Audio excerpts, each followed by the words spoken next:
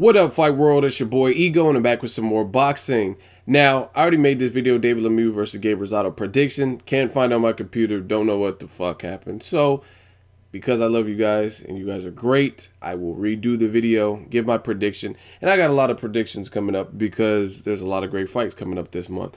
Now, Gabe Rosado versus David Lemieux. Let me make this disclaimer.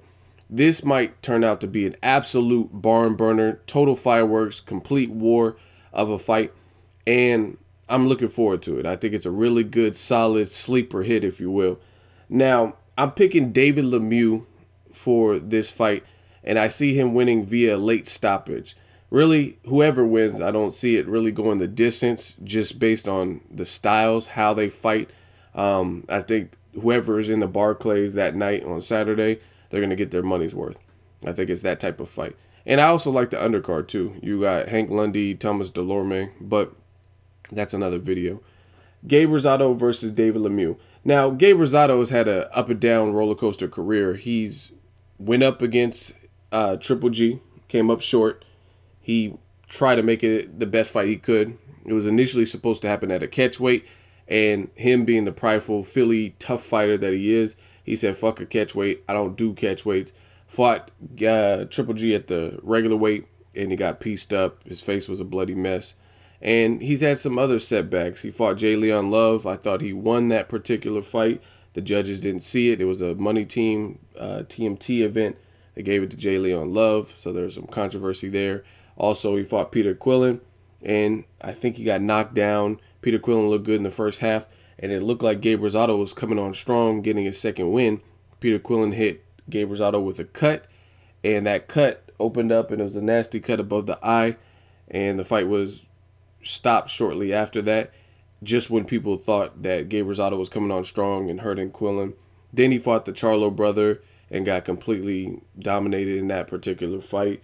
Went to BKB, which is similar to boxing, not quite boxing, no ropes and shit, and he got a knockout of Brian Vera. So he's had that up and down shaky career. Earlier in his career, he lost to Alfredo Angulo. He was working like part-time at Home Depot or some shit, and then he's also boxing. Now, for me, I think it's a good fight. I think a lot of people, based on them not knowing David Lemieux, might be sleeping on David Lemieux. Plus, I'm hearing and reading a lot of comments where people are saying, oh, David Lemieux, he got stopped by Marco Antonio Rubio, and Triple G made easy work. In boxing, I try not to look at that, you know what I'm saying? Because Pacquiao got stopped by some nobodies that are currently still nobody, you know what I'm saying? And then he came back to thrash and ravage men that were bigger than him and just blow through the competition, you know what I mean? In Pacquiao's prime, guys like Ricky Hatton, De La Hoya, Cotto, Margarito. And you could say, oh, he got stopped early in his career. You know what I'm saying? So I don't do that. People go through different things. I think David Lemieux, after he got stopped by Rubio, I believe he switched his trainer, went with a different guy in the very next fight. If I'm not mistaken, he fought Joachim Alcine, and he stopped him. So things happen. David Lemieux was 21. I'm not making excuses. I don't have to do that on my channel. However, I just try to put things in perspective. Sometimes you have to go through those things. You're 21 or whatnot. Sometimes you have to take those L's or those lumps and come back stronger. Not everyone can just go their whole career like Mayweather or Rocky Marciano and go undefeated. So I think David Lemieux's at a different position. He looked exceptionally good against Fernando Guerrero. He just ripped his asshole out easy, and he knocked him down and bad cut. And I like his offense. I think he attacked from various angles. He varies his attack, which is something I really like, and he has power. Now, that's one thing playing in his favor. I think he has power, and he has a varied attack, which is nice. Another thing is the power of underestimation. When you get a guy like David Lemieux, he's from Canada, and you don't know much about the guy. There's not much, at least in the States, that I've seen on YouTube. There's not a lot of data to collect unless you have some hidden boxing archives.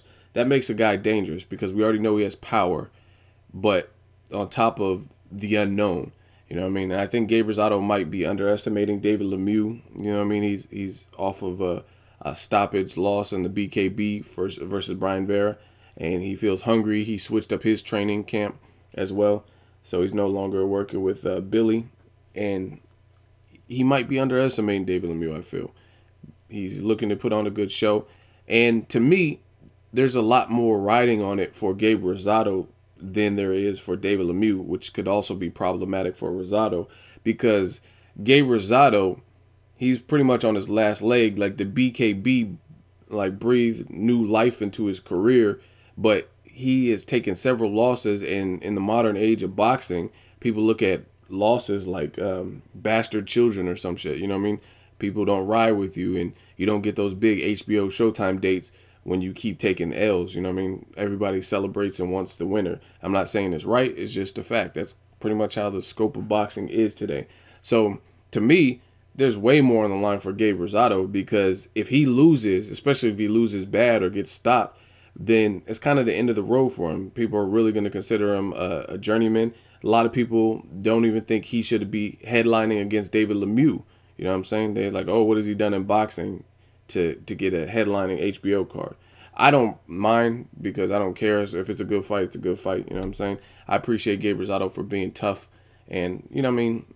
The cool part about boxing, one of the shitty parts about boxing, is there's fights like Mayweather-Pacquiao we all want to see, don't get to see it, even though that's two of the era's best fighters without a doubt, and we don't get to see it. Meanwhile, you got guys like Gabe Rosado or DeMarcus Corley who have a resume of fighting everybody. Now, they have losses, and we know they have losses, but at least they're fighting the competition. DeMarcus Corley fought Ruslan Provodnikov, he fought Maidana, he fought Mayweather, he fought Cotto, he fought Zab Judah.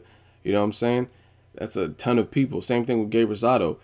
Whereas Miguel Cotto hasn't fought Triple G, Gabe Rosado fought Triple G, J. Leon Love, and Peter Quillen. You know what I'm saying? Yet we can't get Peter Quillen to fight Triple G, vice versa or whatever. You know what I'm saying? And that's the shitty thing about boxing. So I really think more on the line for Gabe Rosado, because it's kind of the last leg. If Dave Lemieux comes over from Canada to New York and gets mopped up and stopped, then it's just another setback. But to me, I think he's expected to lose. He's the quote-unquote foreigner coming, and a lot of people already don't know him. So it's kind of like he has nothing to lose at that point, because they already don't know you. You can either rise to the occasion and make a name for yourself, or you could get stopped or whatever by Gabe Rosado. So I think it'll be a real good fight. I'm just picking David Lemieux late stoppage. I want to say rounds, I want to say 9, 10, 11, somewhere around there. Gabe Rosado is extremely tough. He's resilient. He wants to keep fighting. That's his mentality. He has that tough Philly mentality. And I think another problem for Gabe Rosado is he has bad cuts. He cuts easy. You know what I mean?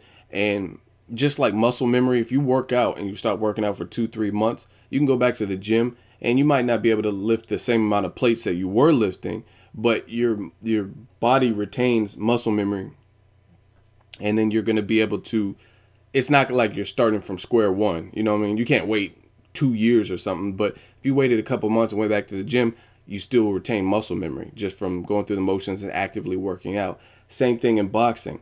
If somebody scars and you have scar tissue, so if you cut bad, it's like you have scar tissue, and it's easier. Your body remembers that. So Gabe Rosado, his face was bloody, a bloody mess versus Triple G. In the fight with Peter Quillen, he had a nasty cut. That's all scar tissue. You know what I'm saying? And you're going in there with a relentless, vicious puncher who varies his attack. And one thing I think a punch to watch for, as far as David Lemieux is concerned, is his left hand. His left hand is fierce. You know what I'm saying? So I just think the fact that he cuts easy, he has more to lose, doesn't have much information on David Lemieux as much as like a J. Leon Love or Peter Quillen. J. Leon Love was with TMT, so there's a lot of information, and you can go to my boy Chris Robinson. Shout out to Hustle Boss. He had tons of footage with J. Leon Love and sparring, and there's a lot of content available online. David Lemieux, not so much. Again, some people focus on the fact that David Lemieux got stopped.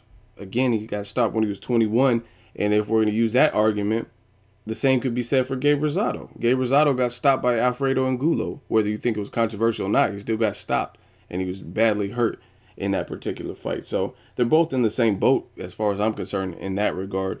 They both took early losses and had career setbacks, and they're trying to bounce back. I just think David Lemieux is a bit fresher, and he's a little bit more of an enigma. He has more mystique to him.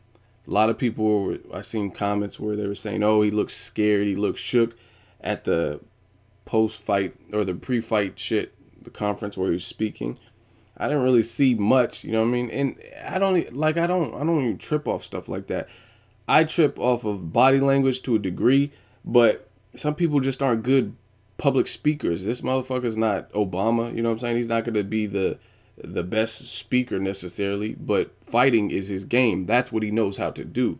So I think some people play it up too much, and they read too far into certain things, like, oh, when he was speaking. Because first of all, when he was speaking, the comments I was reading, he was on the podium by himself. So it's not like he was looking at Gabe Rosado and he was shaking in his boots.